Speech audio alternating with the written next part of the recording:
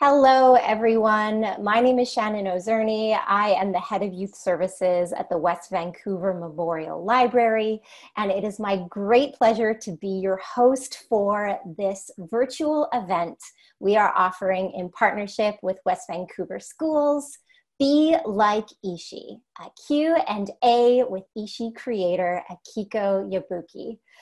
We miss doing these events in person at the library so much, but we're really grateful that we can reach you remotely with this fantastic event. Before we begin, I want to acknowledge that the library has its home on the traditional and unceded territories of the Coast Salish peoples, and in particular recognize the Squamish, Tsleil-Waututh, and Musqueam nations. So, this virtual event came about when Ms. Wilson, a teacher at West Van Schools, told me about the amazing Be Like Ishi project she started with another teacher, Ms. McNee from Saanich Schools. Ms. Wilson was asking me if she could get an ebook copy of Ishi, Simple Tips from a Solid Friend. And I said, you know what, Ms. Wilson? I think we can cook up something even better than that. So here we are today. A little bit about our format. Very shortly, I'm going to be passing things over to Akiko, then Ms. Wilson and Ms. McNee will be popping on the screen to pass along some of the questions that you sent us for this event. So it is my very great pleasure to introduce you all to Akiko Yabuki. Akiko is an edutainment producer who loves creating entertaining content that also educates the audience. Akiko was a global producer for Sesame Workshop, the producer of the Sesame Street programs worldwide, and we are so thrilled that she made this book about Ishi because the message, happiness is a choice, is one that resonates with us so much here in the Lower Mainland and beyond, especially now. So Akiko, we are so happy that you are here joining us all the way from New York, and I am going to pass things over to you to tell us more about Ishi. You're on. Hello, my name is Akiko Yabuki, and I am the author of Ishi, Simple Tips from a Solid Friend.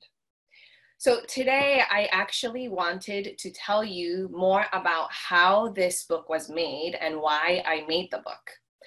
So I lived in New York for a very long time, but about 10 years ago, I moved to Vietnam, which is a country in Southeast Asia. I was born in Japan, so I didn't speak Vietnamese.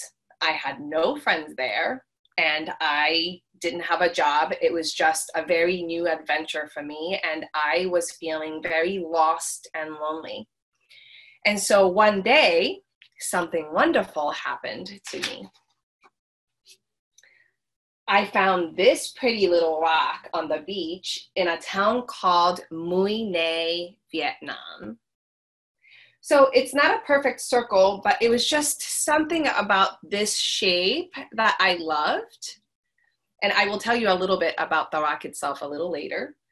And after a few days, when I went home, I just decided to draw 2 dots and a line on it.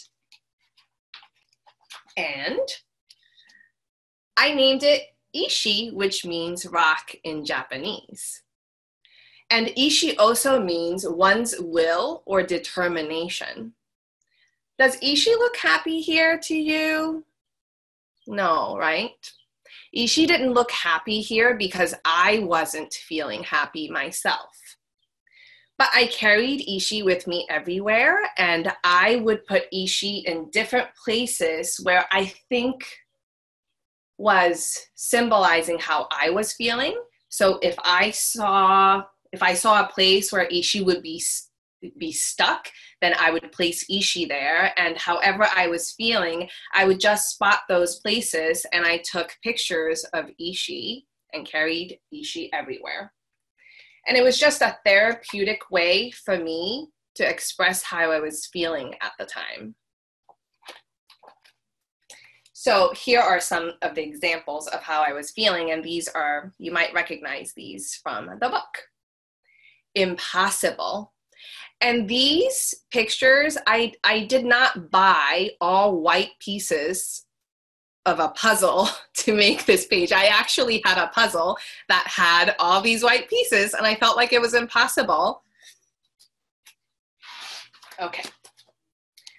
Leftover. Again, this was just after my breakfast in Vietnam, and I just placed Ishi in my miso soup bowl, feeling like a leftover. Different. I felt very different, very often in Vietnam. Stuck. So these were feelings I was having in my life. And I shared all these pictures with a friend of mine in New York. And he said, you know, Ishi looks really sad all the time. Maybe you should put a smile on Ishi's face. And I did.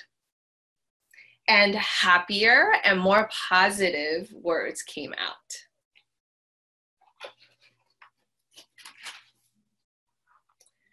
Rest and try again the next day.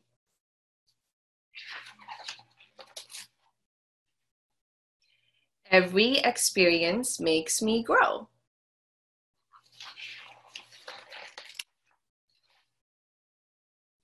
Giving makes me happy.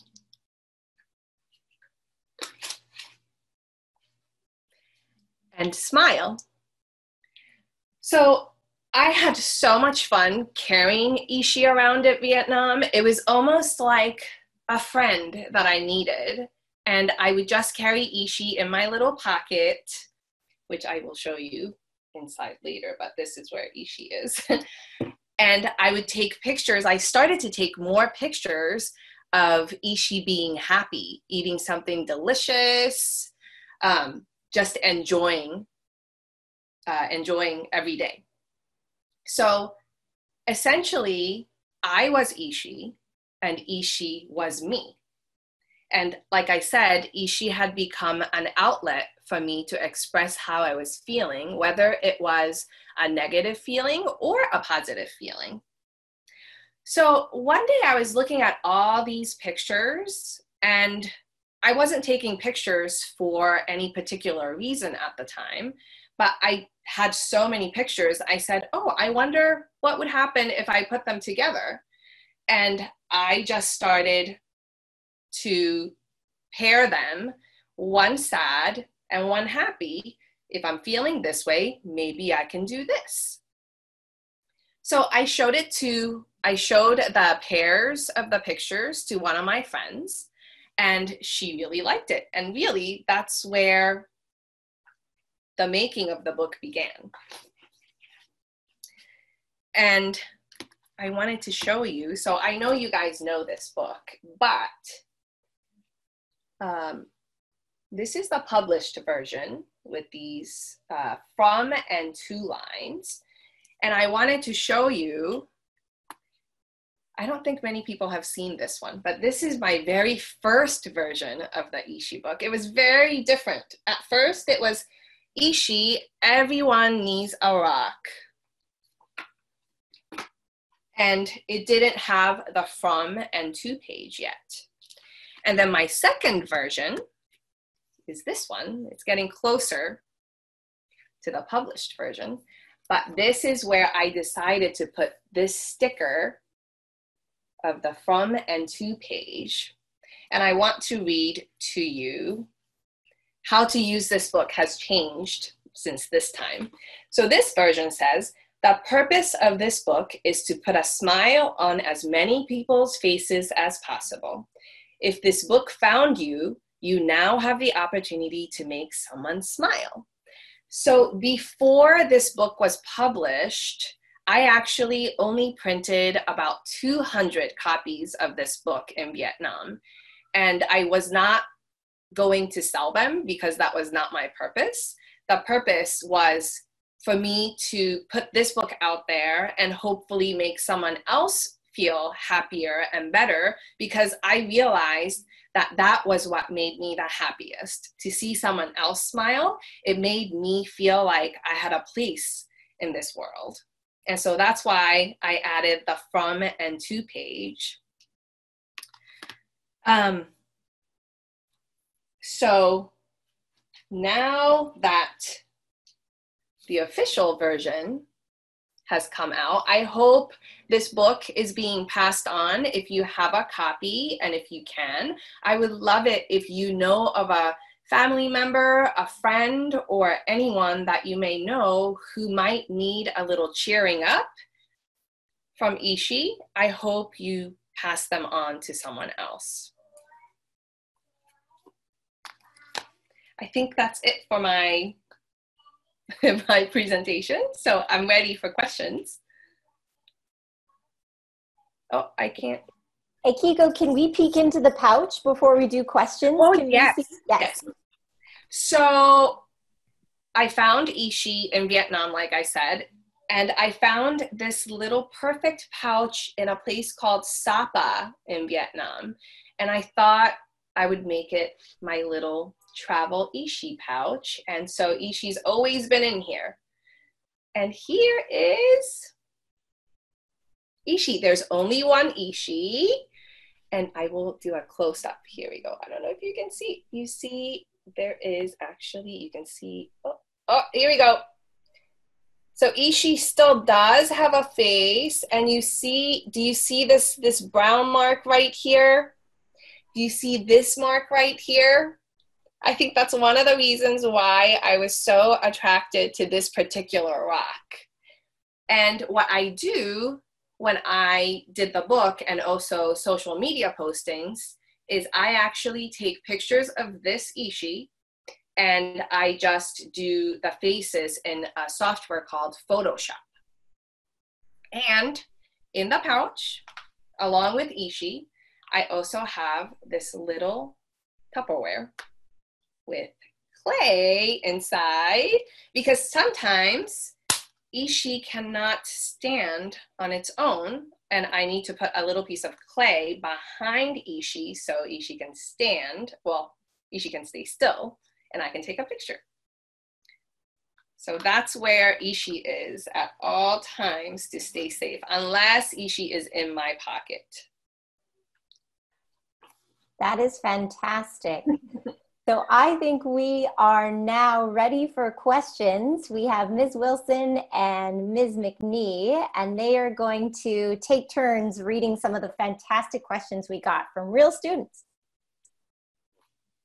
Thank you so much. I'm so excited to ask the first question from one of our students, and it's been such a pleasure hearing from you and learning more about Ishi. So one of our first student questions was, which Ishi picture was the first picture you ever took? So the very first picture of Ishi, when it became Ishi, I don't know if you can see, it's the picture that I showed you earlier on the green leaves of Ishi, not smiling, but a bit of a sad face Ishi. This is the very first picture of Ishi I took. So the next question we have, excuse me, of all of the Ishi pictures you've taken, which one do you think is your favorite? Which one means the most to you? So that was a very hard, it's really hard to pick one picture because I have so many favorites. But in the book, where it says, when nothing makes me feel better, I go outside, nature has magic. So this picture of Ishi is kind of being hugged by the foam of the water. It was just such a perfect timing. And I actually grew up by the beach in Japan. So the beach has a special place in my heart. And so I think this is probably one of my favorite pictures of Ishi. Thanks. You shared a little bit about where you found Ishi, but can you tell us about the exact moment and how you knew Ishi was yours?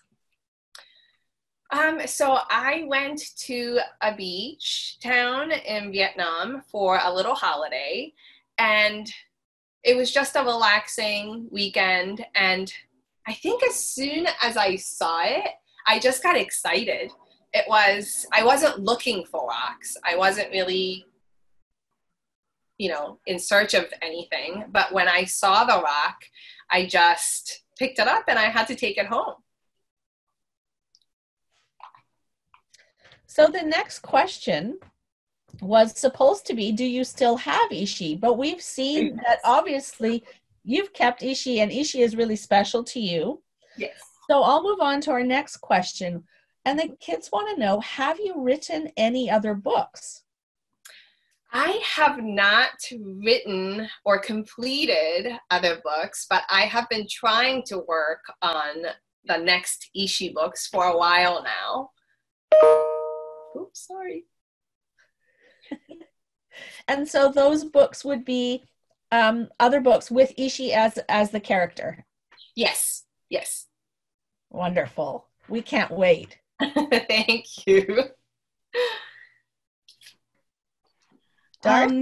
Yeah, the students were asking, have you been able to see any of their Ishi projects yet? Yes. Oh, it's so amazing to see that that children are making first of all, that they're making their own Ishi. I think that's great. And then to see that they can identify their own difficult moments and then also find their own tips is so important, because while I think the difficult moments and the tips I talk about in the book are probably relatable to a lot of people, I think we all have our own difficult moments and our own tips that work specifically for us. So it's been amazing, and I hope everyone continues to make their own version of the Ishi book and remind themselves with their own tips to stay positive and happy. So it's been fantastic. Yes. That's awesome. I know the kids will be so excited to think that you've seen what they did, because that would really be special for them. One of the questions that came in was, why did you told us about how you were drawn to the rock, but why a rock and not a leaf or a stick or something else? What was special that caused you to just keep this rock and keep telling the story with it? I think probably, like, practically speaking, I think a rock, well, I think for one, Ishi felt very comfortable and calming in my hand and to hold.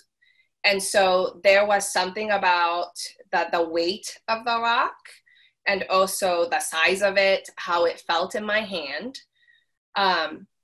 And so the fact that I could carry Ishi with me all the time and not have it crumble or, get lost, I think that was probably, practically speaking, that's probably why I held onto the rock.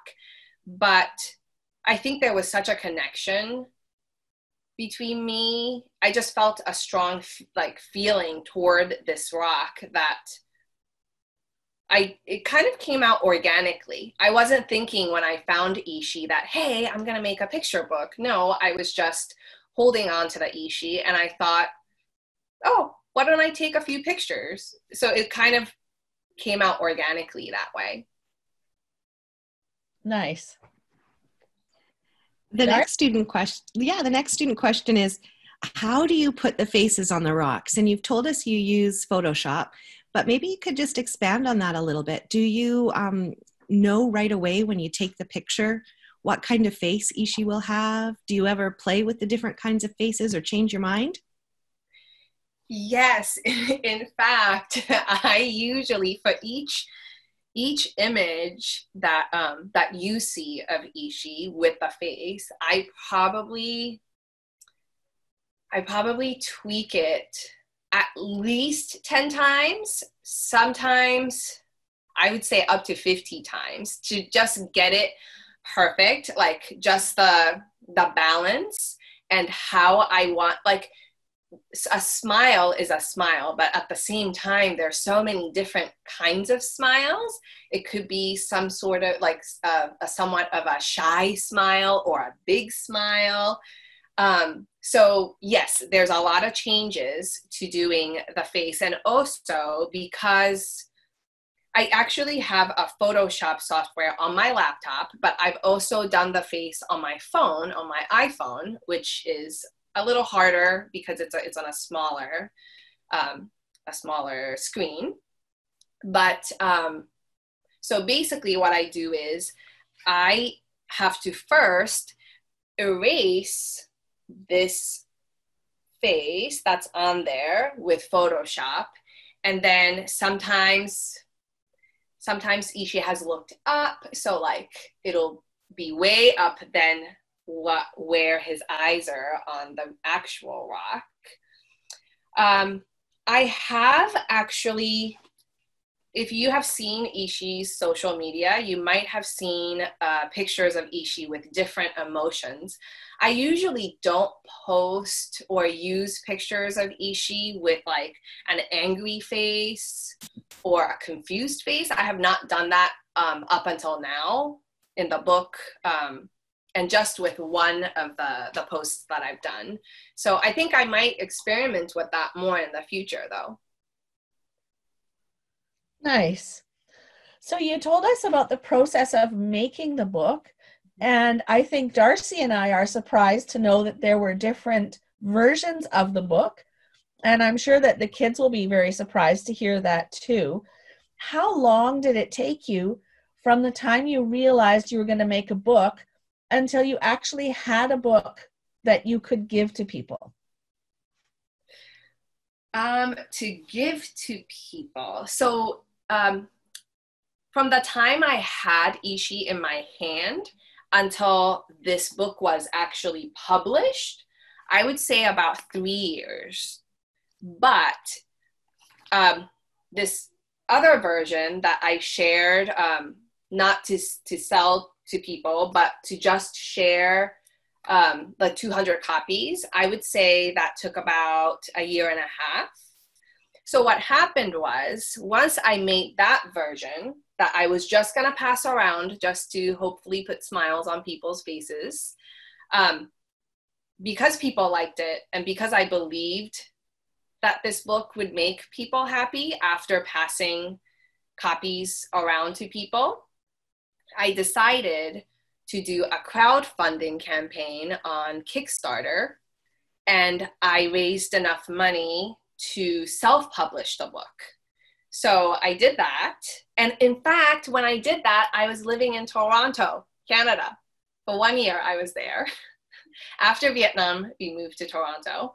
And then after I raised enough money, I had about 500 copies of the book.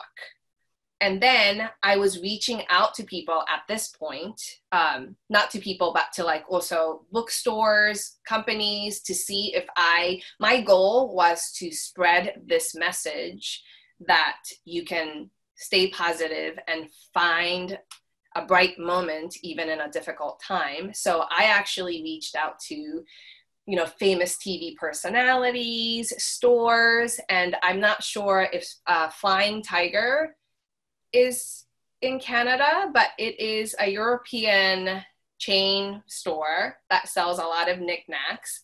And that was one of the companies I reached out to. And one day I got an email from them and they said, we would like 24,000 copy of the book. And I said, I don't have 24. Are you sure you don't mean 24? And so they ended up buying the rights to just print 24,000 copies to be distributed all over Europe. And then after that, in my personal life, because I was pregnant and I was not going to have as much time. So I thought, okay, maybe it's time that I find an official publisher in New York. And then POW Kids Books is who found the book and published it for me. So that's kind of my journey to being published as a kids book author. Wow, that's really incredible. It's interesting to hear the whole story of how you went from the first just picking the rock up on the beach to actually publishing a book and having it go all over the world. Yes. Super cool.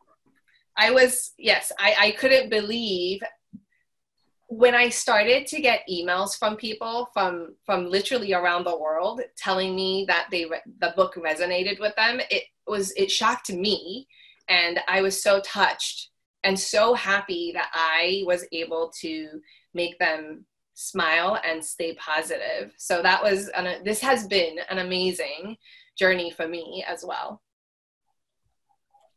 Fantastic. I love that message of finding the bright moments in difficult times. And I think that that's really resonating with a lot of our students right now. So thank you for that. And I think it's really helping them find those strategies to deal with things when they're difficult. What one of the students wants to know is what you do when you're not writing books and not creating Ishi pictures. So when I'm not working on the book, we have a big dog, a black lab. And so I take him on walks, and I also have a 3-year-old daughter. And because I live in Brooklyn, New York, and right now I'm actually back at work with Sesame Workshop. So I'm working with some projects on Sesame Street. And otherwise I'm cooking and I do yoga and I try to exercise. Exercise makes me so much happier, even at a time like this when I can't really go outdoors and mingle with people. Just moving, and we actually are lucky to have a back patio, so I try to get as much sun as possible. Yes, so that's pretty much my life right now. That's so cool. I bet the kids will be really excited to hear that you work with Sesame Street, because Sesame Street is something we all know from our childhood. That's very exciting. Some of the other questions we had here, you've already answered, like, are you going to make another Ishi book? I know lots of the kids were really interested in hearing whether or not you were going to do that. One of the questions that came was, I think you've already answered, but maybe for kids, they might not quite understand it. And one of the questions they had was, did you write the book when there was coronavirus? Was it at a time when things were scary? And I know you've kind of answered that, but maybe if you could just clarify it for the younger kids in the audience who might not quite put those two things together. So I did not write the book after the coronavirus appeared in our lives. I wrote this book, so I probably met Ishi. I probably met Ishi like 7 or 8 years ago, actually. So there was no virus, but I was going through a very hard time in my personal life. So I made the book for myself, really. Yes, the project kind of came about organically through myself expressing my feelings. I just needed to let my sad feelings and lonely feelings out somehow, and taking pictures, and through Ishi, I was able to communicate my feelings. So yes, it was definitely during the time when I was having a difficult time. And in fact, without the difficult times in my life, this book never would have happened, because I wouldn't have had a reason to make the book. So for that, I am grateful that I've had those difficult moments, so that I could look for the tips that I could follow in my own life. That's fantastic. And it's such a great message for not just the kids to hear right now, but for all of us to hear that those difficult times in our lives push us to find the happiness and learn how to help ourselves be happy. I know Darcy and I are just so excited to get a chance to talk to you, and the kids will be so excited. We have lots of schools here that have taken your book and run with the project, and kids are building their own Ishi creations and their own stories. And we're so grateful to you for having written the book and giving the kids and us this platform to examine our own feelings and look for our own happiness. Thank you so much. Oh my God, it's such an honor to be talking to you and to share my journey with Ishi with everyone. And I'm just like when I think about when I get requests from schools and questions from students, I am just like you, having difficult moments and coming up with my own tips. So I just feel it's kind of like it's unreal for me to be here and being asked these questions and people wanting to know about me and my little rock. Like, to me, it's just me and a little rock, and it turned into this big kind of journey for me, and it's just been amazing. Thank you so much for having me. Thank you all so, so much. Thank you, Akiko, for taking the time in your workday to talk to us. Thank you to Ms. Wilson and Ms. McNee, who got so excited about a book that they wanted to share it with students and put this project together. You can still make your own Ishi creation if you're watching. There's no expiry date on that. It's the link we will put in the description of the video. You can also go to wvml.ca/Ishi to see what other students have made and to see Ms. Wilson and Ms. McNee's website. Thank you so much to the library for bringing us all together. We will all wave goodbye now. We won't disappear from the screen, but thank you, all of you. Thanks, Akiko. Thank you.